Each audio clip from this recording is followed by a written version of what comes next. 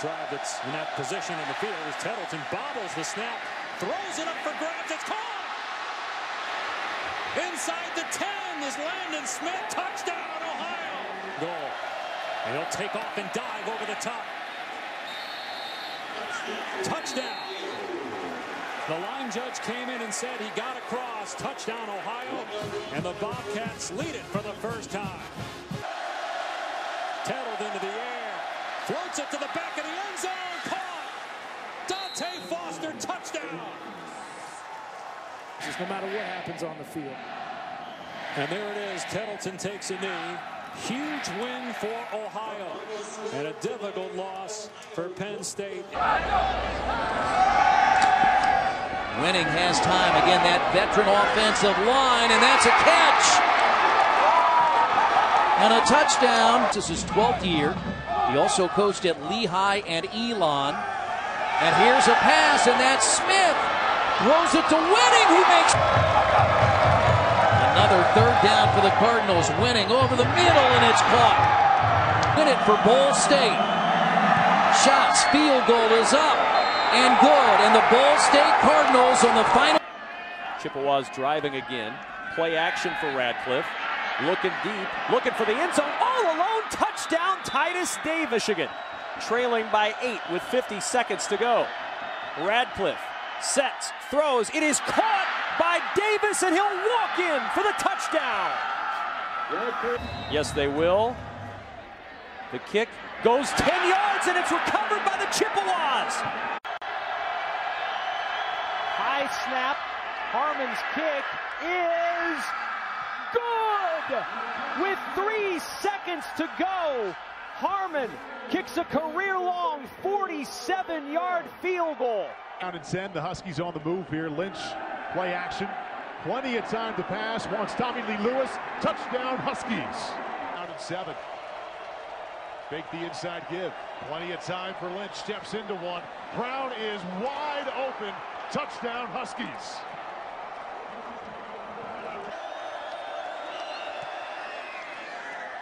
Never a doubt for Sims. Right down the middle. 4 seconds left. And Northern Illinois leads by 3.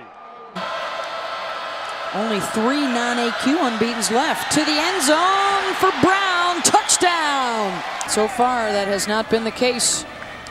Lynch, another spin move in the backfield to the end zone. Caught! And the boot from the Boilers. And returnable here for Tommy Lee Lewis. And he's got a huge hole out across the 30 with the punter to beat across midfield. Tommy Lee Lewis, 3 career kickoff returns for touchdowns and make it number 4, 99. 4th and 1 for Northern Illinois, and they'll go for it, and they'll throw for it, and they will score on it.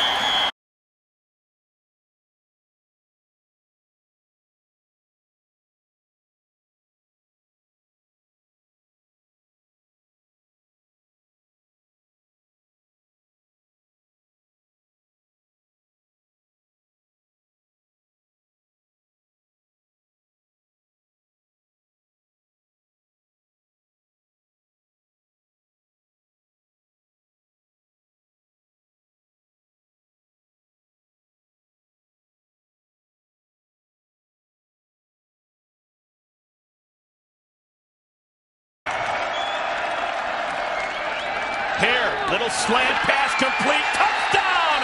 Deron Brown got in there!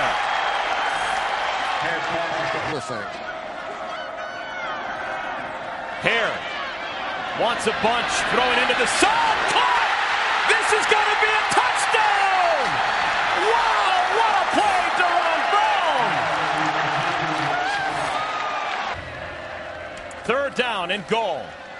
Power football, they keep it with the quarterback, and Hare has had a magnificent second half.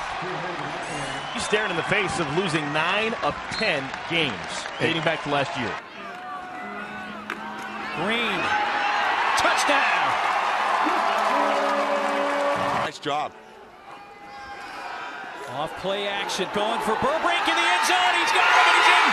Touchdown! It in to try to win it before attempting A field goal to send it to overtime. In the end zone. He got a touchdown. Roger Lewis in the corner.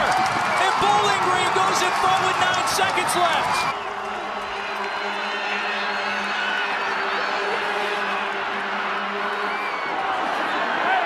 Up for grabs. Knocked down. Bowling Green wins it.